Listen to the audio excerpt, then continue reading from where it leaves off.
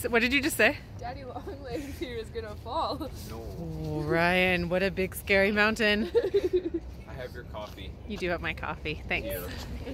Happy winter day, YouTube. Yeah. Hello.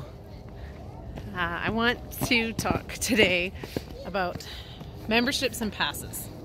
And I think there's a lot of pressure in the homeschooling world about you have to have a library pass.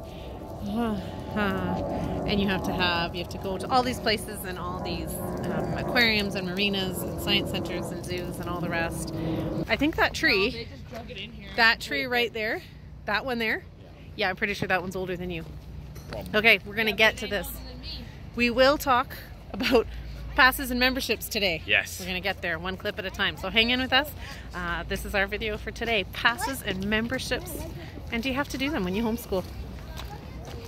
You have to go to science centers, though. I mean, you don't have to, but you have to. You bring your children to one science center or children's museum, and then you have to take them to all the other ones because they're like addicted. So I'm recording this in clips because my hand is getting really cold. So when this gets to be edited, this is gonna be a good one. Lots and lots of little clips. Yay! Stop spilling! Okay. Ryan's spilling everywhere. So why am I vlogging this outdoors, you ask? One, because it's finally not minus a bajillion and we're outside because we can. Yep. And two, because we're at the zoo. And where a better place to talk about memberships and passes than at the zoo. What are you two up to? He's dumping your coffee all over the ground. Ryan, why would you do that? Look at it, he's spilling it Apparently I'm everywhere. spilling everywhere. Ryan. Not a single drop has touched the ground yet. I mean, unless you drip some on the ground, I don't know. No, but Ryan, that's like, I don't want an Spiller. iced coffee. I know, it's an iced drop of coffee. Are you a Spilly Walker? Oh, Spilly No. Walker. Andrea's a silly walker. I am not. That's because you keep drinking it. No, I haven't drunk any because it's so hot. But And it's the so lid's cold. dissolving. Yeah, whole cup's dissolving. Okay, Ryan said I have to film this because I just took a drink of my coffee, and as I was pulling it away from my lip, it sloshed and burnt the outside of my lip. It really hurts, guys. Like, it really hurts. So what did you say? Mom's a Billy Walker. Thanks, Ryan. My lip hurts. Emma, you found some helicopters. Yeah. Let's do one. Awesome. Can I just have one? If you're ready. I'm good at this.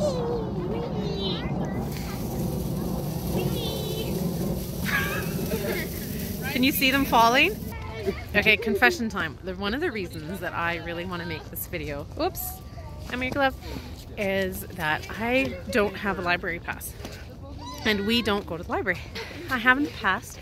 And for me, the pressure of getting books back before their due dates and all that hassle of keeping track of them and do they get damaged and all those things, it's just so much pressure. And for me, that was stealing the joy out of getting books. Talking about how I don't do a library pass. Or like, I just don't do library memberships. So we stopped. And that for me has brought much joy to our family. I don't have to worry about books getting damaged. I don't have to worry about getting them back on time. But what we do,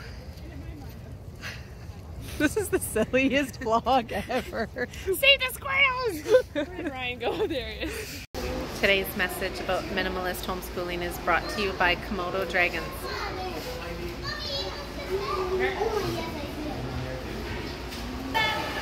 Today's message about minimalism is brought to you by panda bears.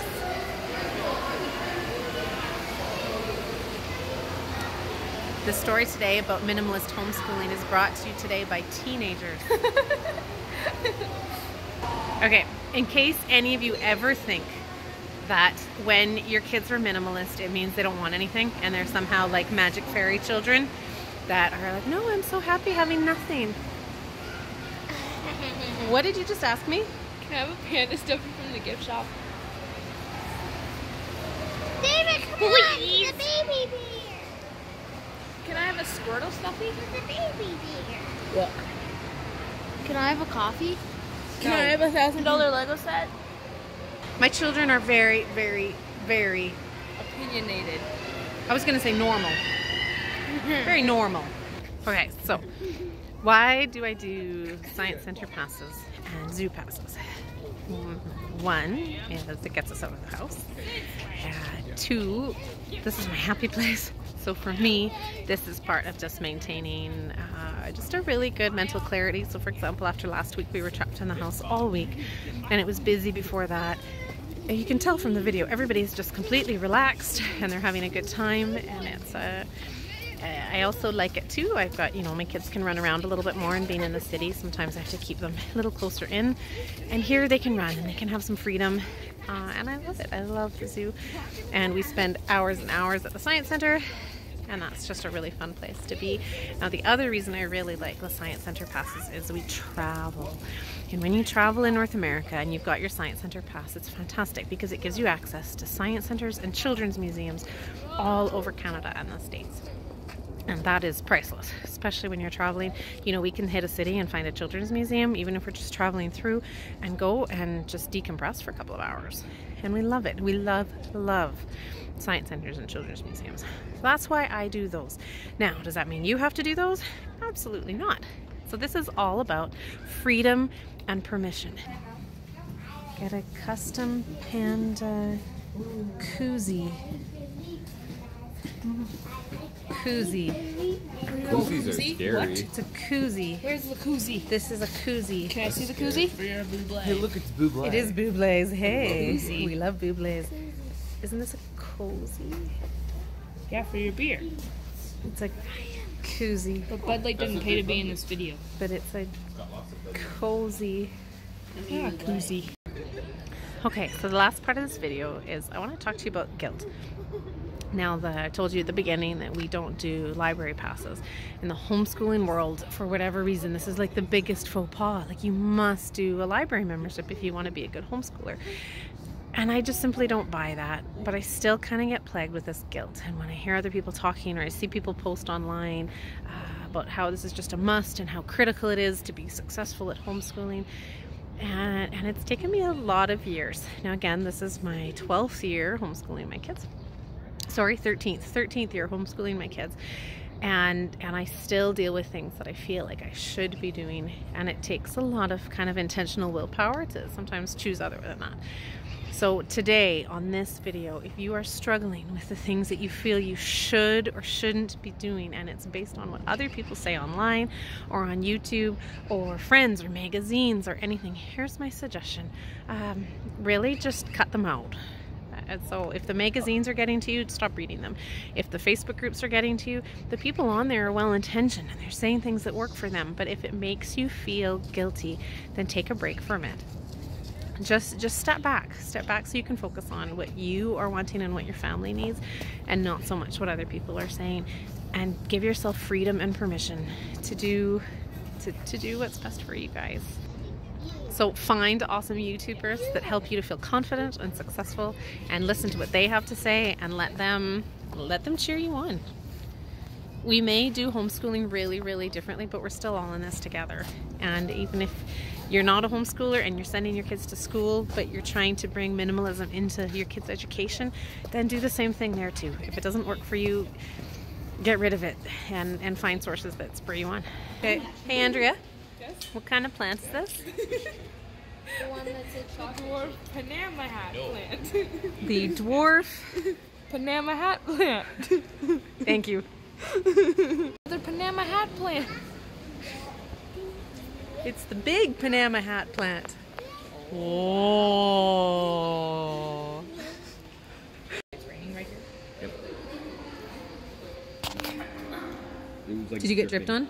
Yep, it's raining. I got dripped on too, actually. I can't see it. Oh, there it is. There's like a poodle right here. Oh, I can't do this. It's backwards and I'm not that coordinated. See my foot? Seriously, I can't like turn the phone in there. There you go. Like pointed more down. There Yeah, we go. there's a There. It's raining. It's raining. It's raining. Okay, that was really challenging actually. Wrapping up today's vlog. Primarily because everyone's gone kind of crazy. Yes. This is what's happened to us after being in the cold, and it's warmed up and we've all gone crazy. Yeah, it's like you get cabin fever, so you go out and then everyone gets outside lack of cabin fever, whatever the opposite of cabin fever is. So we go home again. And I lock them inside for days. Until we get cabin fever again, so that next time we come out, we're not crazy. Okay, so the sum up of this video to wrap it up. Actually, before I do that, hang on. What would we like everybody to do? Comment and subscribe and like our videos. Yes, ask homeschooling questions. We're happy to answer them. We've got some questions coming up that we're going to answer in another video. That's exciting. But yeah, ask for support. Tell us what you're struggling with. What can we help you to kind of combat, and how can we help battle those voices of all those naysayers around you to help you have the confidence to do what you want to do. Yep. And on that note, bye. Ciao. Sayonara. Yep. Hasta luego. Hasta la vista. No, not hasta la vista, because they're coming back. Hasta luego. Yep. Okay.